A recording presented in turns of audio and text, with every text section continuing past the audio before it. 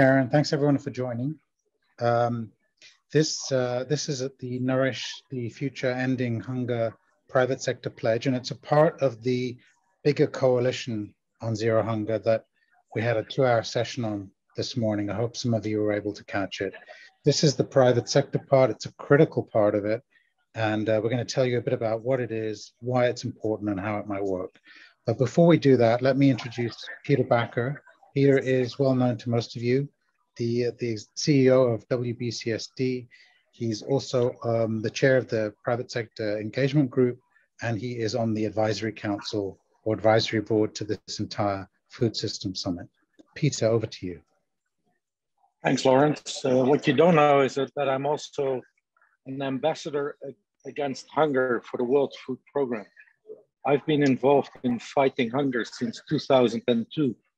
And in those days, what triggered my mind was every 7 seconds, a child dies from hunger.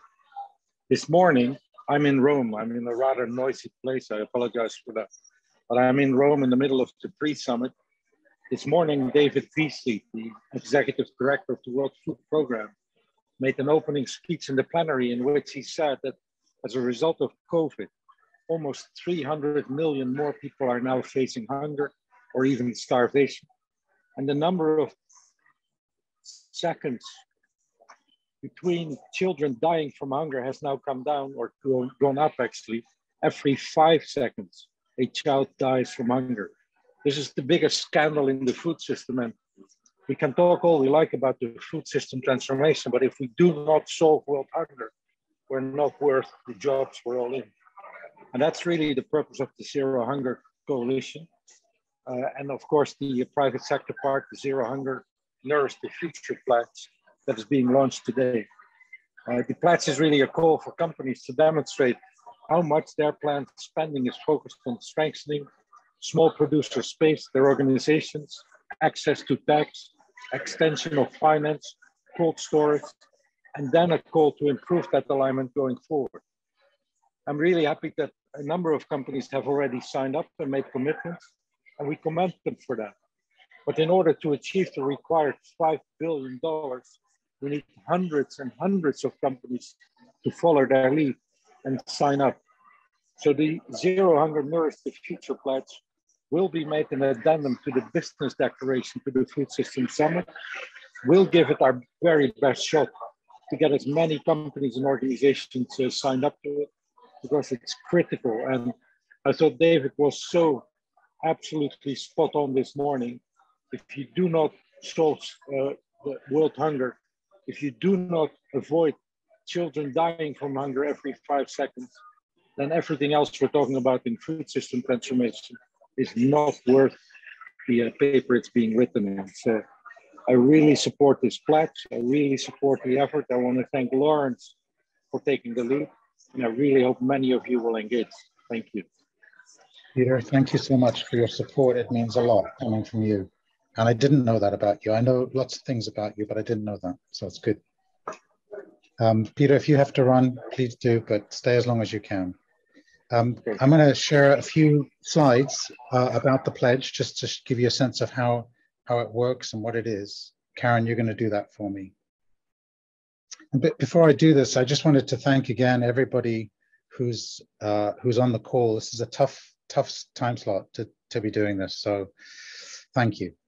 So this is a very complicated slide, but it shows you what the big coalition is all about, and that the black boxes at the bottom tell you that we've now got 23 member states signed up to this. I need to add Morocco because they came on board today. We were hoping to have 20 companies for the pre-summit. I think we're up to 13 or 14.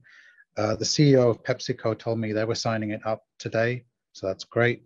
And then we've got a lot of civil society organizations lined up to sign it. I just heard today that CARE is going to join us as well as a civil society group, and they have 7,000 people working for them. That's brilliant. And then we've got lots of multilateral foundations and organizations. And what are we trying to do? Essentially, we're trying to align everyone's work in the public and private space around a number of proven interventions that actually work. So it's a pledge by companies and investment funds to align.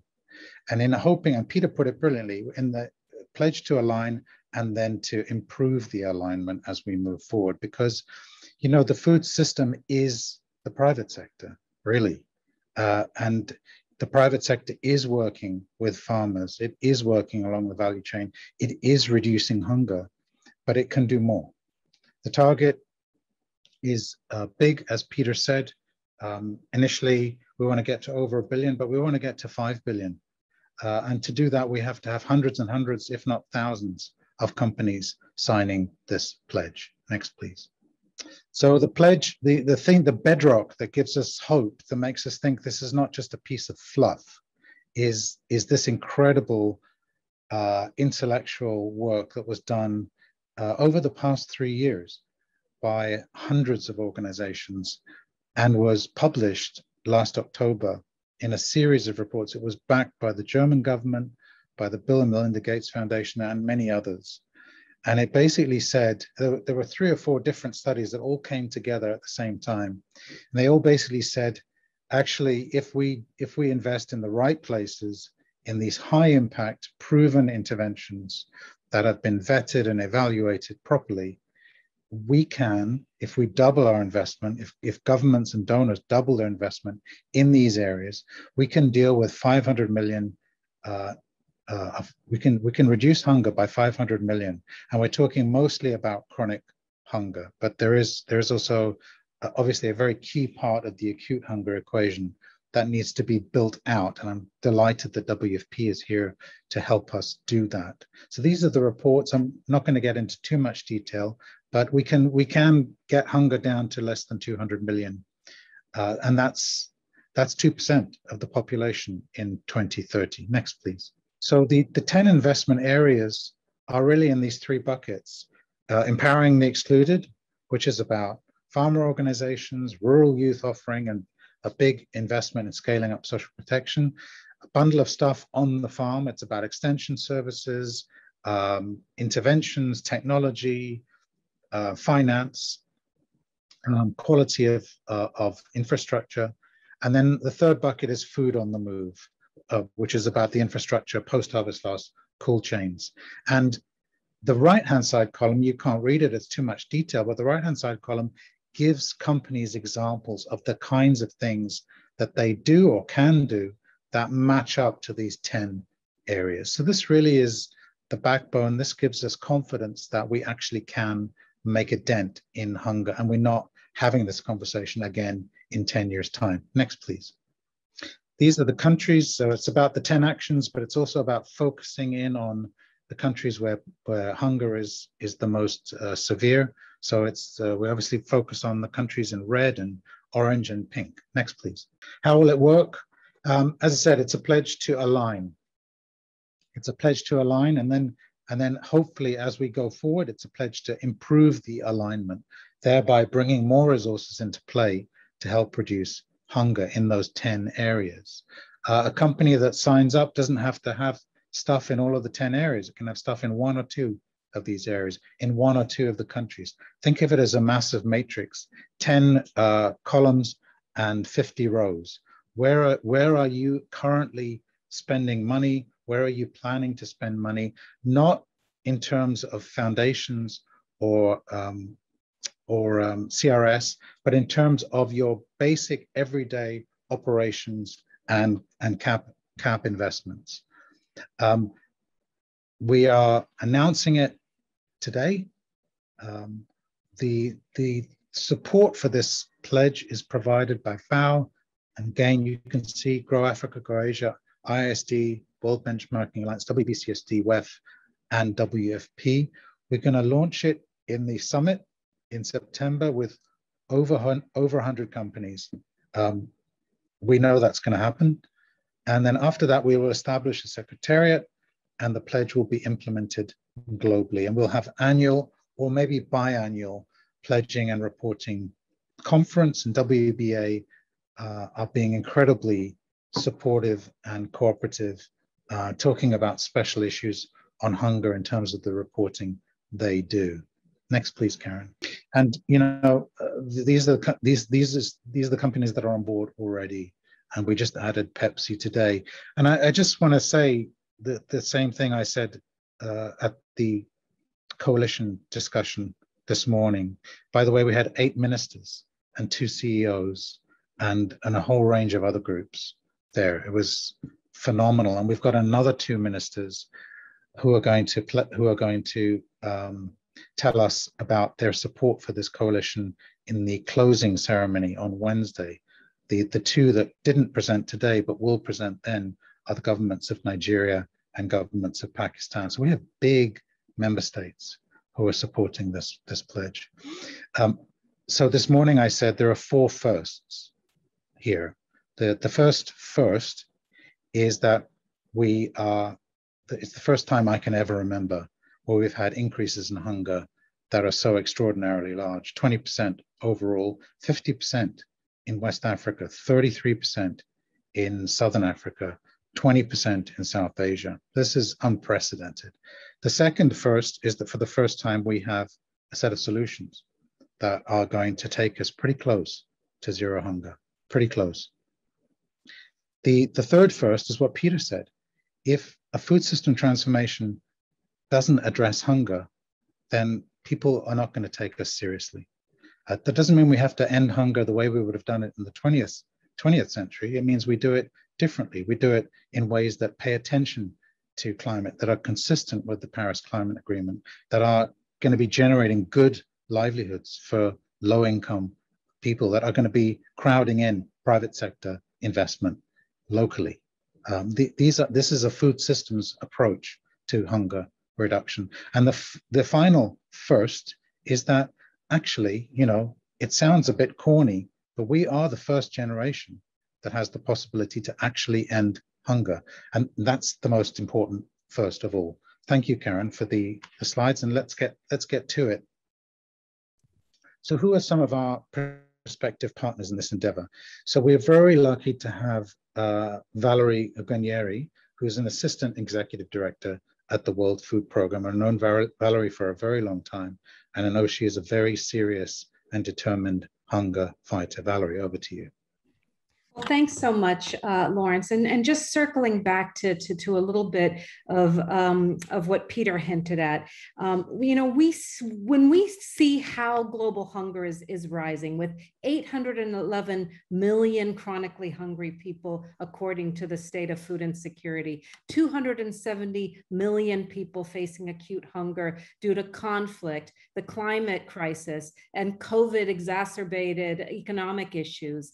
And then when we know that children pay the heavy price of this from malnutrition, with 149 million stunted children under 5, that lifelong impact that stunting has, 45 million children wasted with life-threatening consequences, then we know that food systems aren't working for all. And that when we talk about transforming food systems, as we're so focused on here at the pre-summit and moving into the Food Systems Summit, we have to be talking about hunger. And we all have a role to play.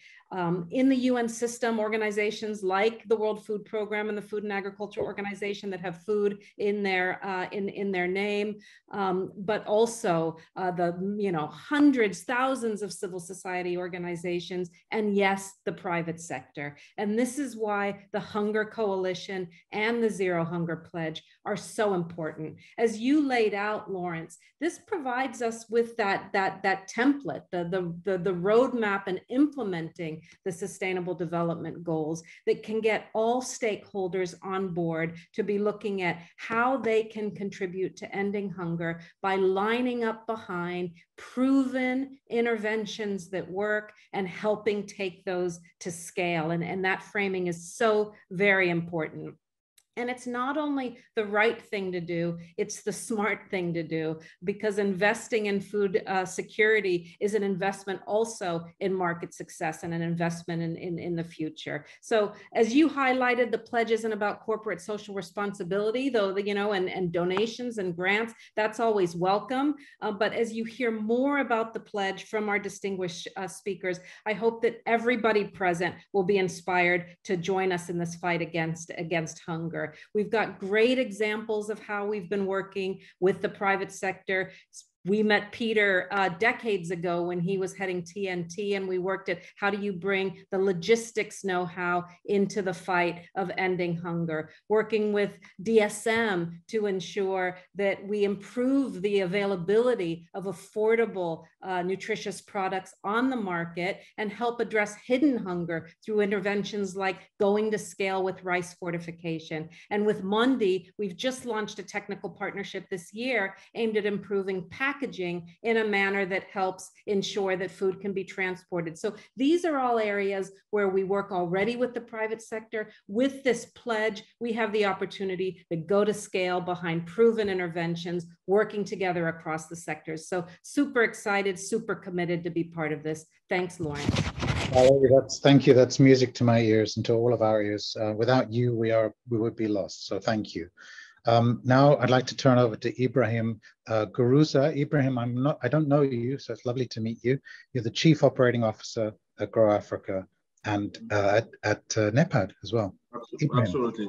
Thank you very much, Lawrence. Pleased to meet you as well, and great evening. As Grow Africa, we really welcome this initiative. As you probably know, Grow Africa has specialized over the past years now in bridging the gap between the public and the private sector. So we have today footprints in 16 African countries in various value chains, which are priorities for agricultural transformation in those countries. So we understand that making a pledge, it's something, but turning, which needs to be commended, of course, but turning those pledges into concrete program and projects for agricultural transformation, at least for the case of Africa, it's another challenge. So we as Grow Africa, we have specialized in assisting and in helping those private sector companies, both domestic and international, to convert those pledges or commitments into real investment in priority agricultural value chains.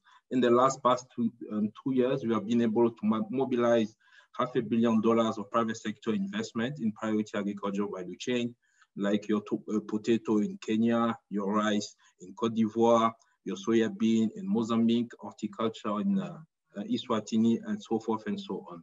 So we really welcome this initiative, and then we are ready to work with the other partners within this group in order to convert those pledges into a program and project. And we have the know-how, and then for Grow Africa, you can count on us to work hand in hand in this vein. I've been told that I have two minutes, so I want to keep it short and straight to the point, and then over to you back, Lawrence. Thank you. Thank you, Ibrahim. That's brilliant. So you see, we get a pledge, and then our colleagues at Grow Africa will begin to turn those into commitments. And then someone needs to track the commitments. And that's why we're so lucky to have the World Benchmarking Alliance as part of this pledge. And I turn to Sana Hildeman, who's the lead research at WBA. Sana.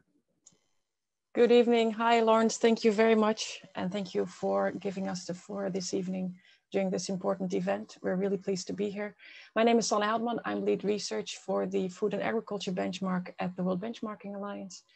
WBA is a not-for-profit organization that develops and publishes free and publicly available benchmarks that assess the performance of private companies in addressing the SDGs. Particularly the Food and Agriculture Benchmark, of which the first iteration will be published in September during the Food Systems Summit, will assess the performance of 350 companies along the food value chain, taking a food systems approach, assessing their performance on key topics in the areas of nutrition, environment, and social, where the benchmark not just looks at companies' own operations, but also, for example, their impact in supply chains, particularly also in the regions, the priority regions that you just shared with us. We strongly support this Zero Hunger Pledge, as we think it can be a really powerful tool to mobilize private sector action and to ensure dedicated investments that play part in addressing hunger worldwide. We also think that accountability is key. Independently assessing these corporate pledges towards this common goal. And a way to also discuss progress and way forward in a very inclusive and multi-stakeholder manner, which is also the way that we work at WBA. So we strongly support this pledge. We support you. We want to work with all the stakeholders involved, including GAIN, Grow Africa, Grow Asia, IFPRI, IISD, and Cornell University that are all hosting this event. To explore the further development of a monitoring mechanism to support the Zero Hunger Pledge, and within the framework of the Food and Agriculture Benchmark, ensuring that such a framework is easily accessible for companies big and small, but also making sure that we're not reinventing the wheel or developing something new, but that we can do it in the framework of what is already there. So thank you again, and looking forward to further discussions coming up. Thank you, Sana, and thank you for reminding us that about all the organizations that are supporting this launch. That's very good of you to do that. So we've been talking about companies as if they're not here, but 3 of them are here, 4 of them really are here, and let's hear from them. So let's hear, first of all, I think, and colleagues, we don't have a lot of time, but let's hear from Takaki Nishi. Nishi-san, over to you.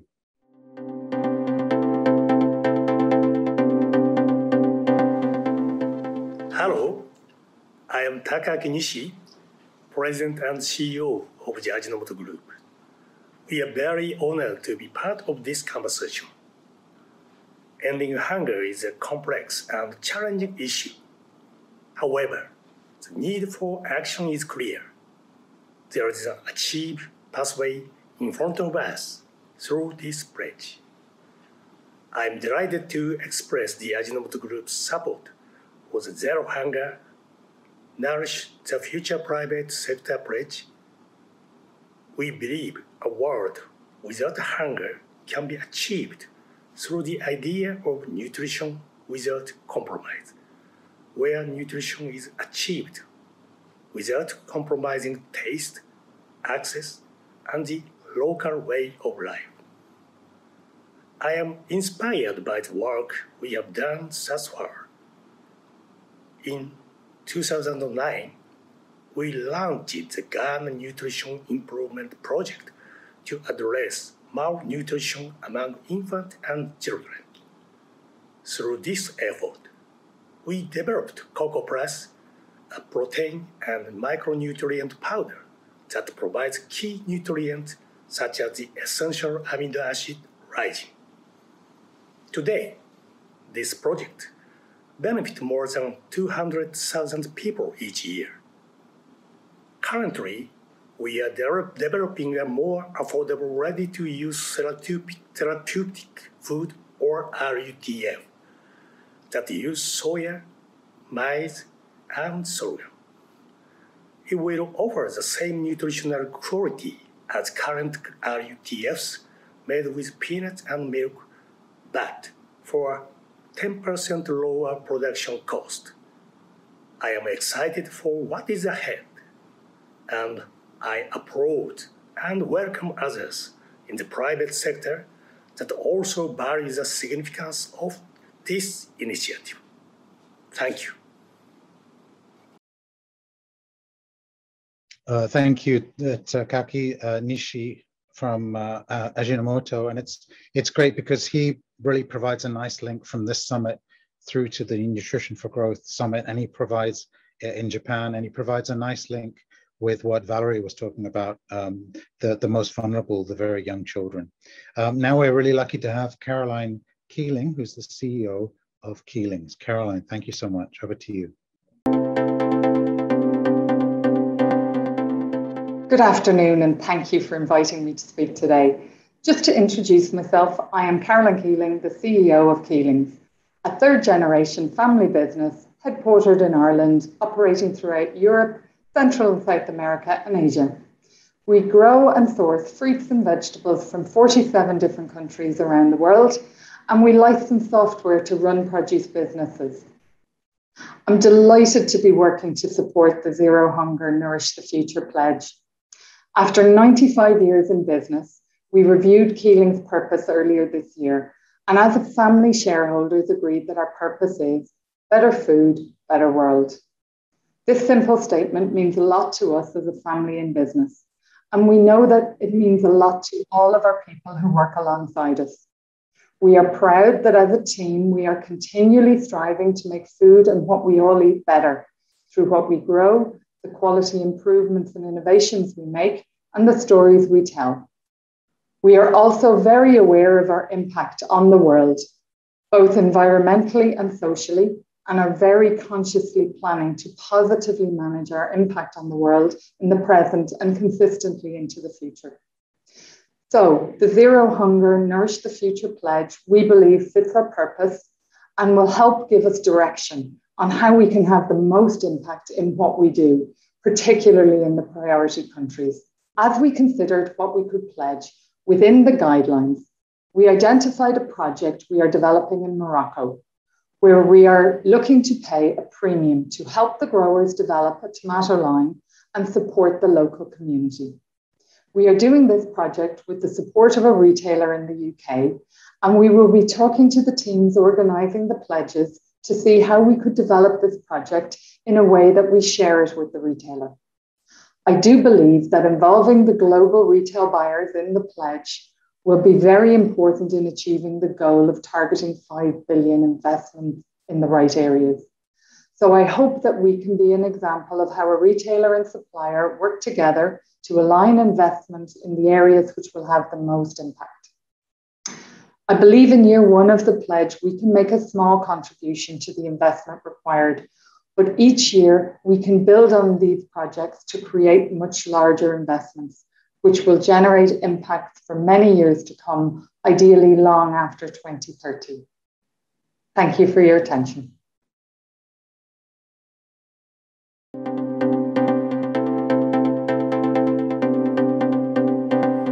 Hi guys, thanks for the opportunity to join your session. Few things are more important than achieving zero hunger. I'm Hanneke Faber, and I'm the president of Foods and Refreshments at Unilever. And in that role, I really like the list of 10 high impact areas for investment against hunger. They're a really great guide for the private sector.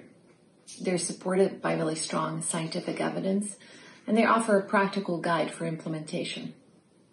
Let me give you 2 examples of where Unilever is already investing according to these principles. First, on the farm. On the farm, we support regenerative agricultural practices, ones that are economically viable for farmers. Knorr, our biggest brand, has invested in 145 programs since 2011, many in Africa and some around the world.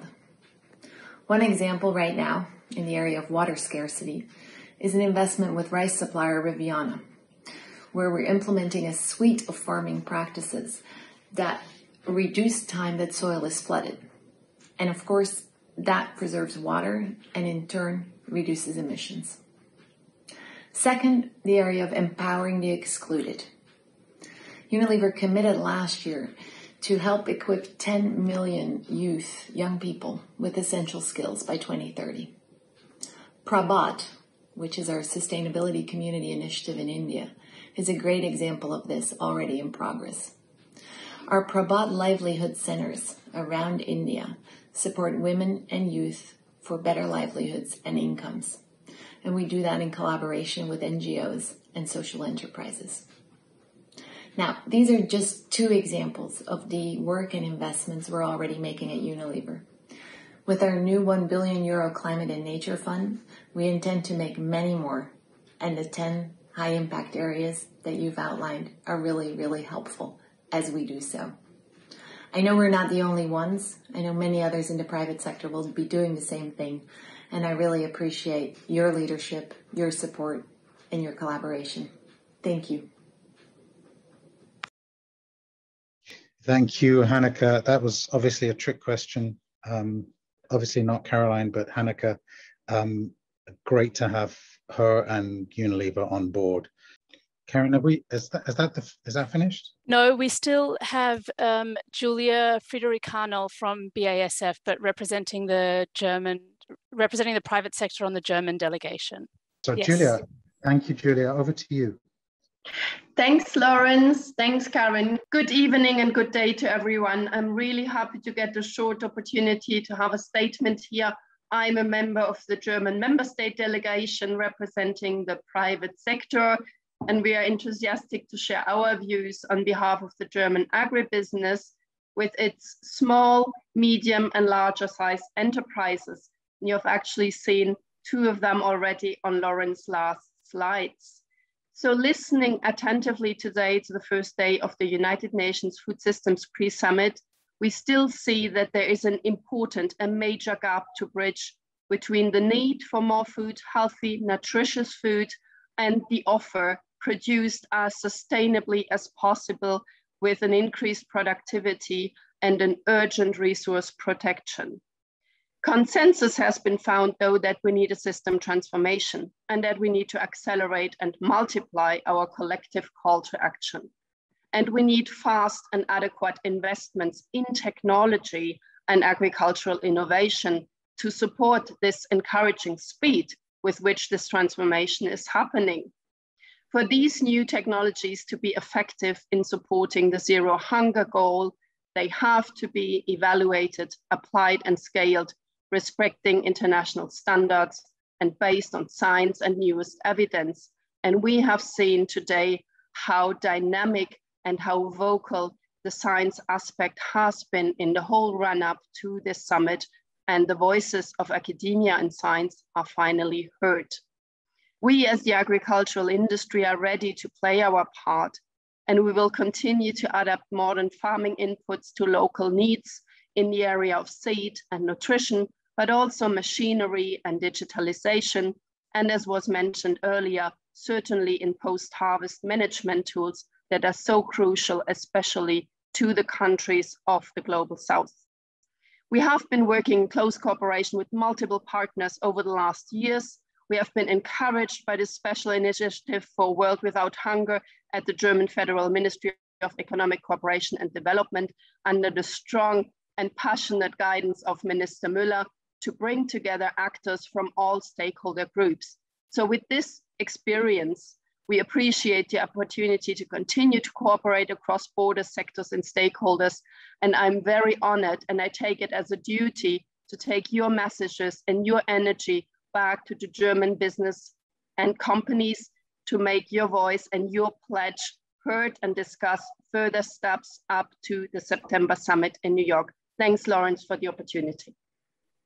Thank you, Julia. That was really nice. So we have about 15 minutes for comments, questions, answers. I see we have a question, or no, not a question, but a comment in the chat box about, will we add a do no harm principle? My understanding is that this pledge will have that. WBA, do you want to comment on that at all? Or Karen, do you want to comment on that? Yeah, I would just comment on as you say, on the do no harm principle. I can't speak about the UNFSS more broadly, but certainly this pledge is about attracting much needed private sector investment into the agriculture sector to complement the role of the public sector. So this is not about replacing the role of the public sector, it's about complementing it and bringing in much needed private sector investment into these 10 priority areas. I think the do no harm principle is also going to be implemented by making sure that companies uphold and respect the laws and regulations of the countries that they operate in. And I think that is a central principle to making sure this works. And it's why the pledge is very much surrounded by implementing partners who are working on the ground, who do have a part of country partnerships, country processes linked to the country's own identified national priorities. So the implementation happens at the country level, not at the global level, and it has to be in line with countries' laws and regulations and in partnership with the partners that are here today with you, FAO, WFP, Grow Africa, Grow Asia, etc. Thank you, Karen. Colleagues, comments, questions, and if you could watch in the chat box for me, that would be very helpful. There's a comment from Lise from Norway, Lise Albrigtsen. What's the connection synergy between the pledge and the coalition. Karen, do you want to pick that one up? I mean, sure. Before you do, I mean, the most obvious answer is that the 10 areas and the 50 countries is going to allow us a first cut set of alignment. But Karen, beyond that? Yeah, I mean, I think the idea is that the Zero Hunger Coalition is a much broader, bigger coalition that includes, as Lawrence showed earlier, government, civil society, farmers organizations, international development banks. And this pledge sits inside that coalition as the private sector's contribution to the broader coalition. So I think that's how we're seeing it. And I think the other important connection or synergy is with the business declaration that Peter Backer spoke about at the opening of this session. So just to add that other connection or synergy. And the connection maybe with Hand in Hand, maybe you could talk a bit about that. Yeah, so I think Maximo in the session, the morning session today, Lawrence, that you were chairing, spoke about how the 3 Rome-based agencies are going to be working together to make this Zero Hunger Coalition a reality, and working on the ground, both with WFP's existing operations, with FAO's new Hand in Hand initiative. Those would be the partnerships on the ground that the companies who pledge would be working with to implement their commitments. But Lise, to be developed over the next 2 months and beyond. Good question. Thank you. We've got a question from how we will select implementing partners from Leah Tronell. That sounds like it's for you, Karen. Okay, I'll try take that. So thanks, Leah, for that question. Companies will be free to choose their own implementing partners, but we strongly are encouraging companies to work with our implementing partners. And as you saw on the slide, our implementing partners are first and foremost the Rome-based agencies, so FAO, WFP. We're hoping IFAD will come on board. But then also, as you heard from Ibrahim, Grow Africa and Grow Asia. And Grow Africa, importantly, is part of the African Union Development Agency, and so very strongly linked to the African Union's agenda. And given how important or how much of a priority Africa is for this pledge and for this work, I think it will be really important working with these partners. The reason for working with these partners is to ensure they are aligned, that the pledges and the commitments that companies make are aligned with national priorities and national development plans. And so that's the guiding principle for selecting implementing partners, making sure that they are organizations that are working with governments, with countries, working on what countries have decided are their national priorities and are aligned to those national priorities. But I think, Karen, we will have to write down exactly what the principles are that lead us to certain implementing partners. So that's a good question and a good comment. Thank you. And I'd like to thank you for being here. The number of companies will grow. The pledge will develop, and we're going to have 2 or 3 meetings in between the pre-summit and the summit to further develop the pledge. That's what the Secretariat tells us they need us to do, but we were going to do it anyway. And we'll try to make those as open and transparent as possible. I'd like to thank Karen, who's been extraordinary in helping to drive this forward. And I'd like to thank all of you. All of you have been incredibly generous with your time and with your ideas and with your goodwill. So, you know, can companies contribute to ending hunger? A lot of people think the answer is no, but I think this pledge will make them think again. So thank you all very much, and good evening, good night, and good afternoon. Karen, back to you. Any final words from you? No, thank you. And thank you to all of our partners for helping drive this forward. And we're looking forward to working with everybody to make this happen at the summit. Yeah, and thanks to all our speakers and panelists who gave talks and videos at pretty short notice. We appreciate it. Thank you. Good night, everyone.